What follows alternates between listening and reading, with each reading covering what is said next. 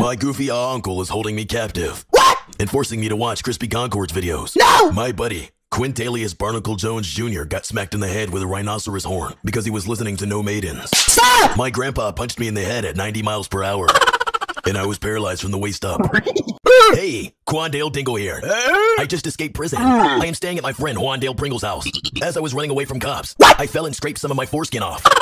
A guy named Garfield Jensen bent me over in the shower while I was in prison. What are you doing? My baby mama Shaniqua Anderson told me to pay child support, so I gave my baby to creepy old guys. Oh yeah.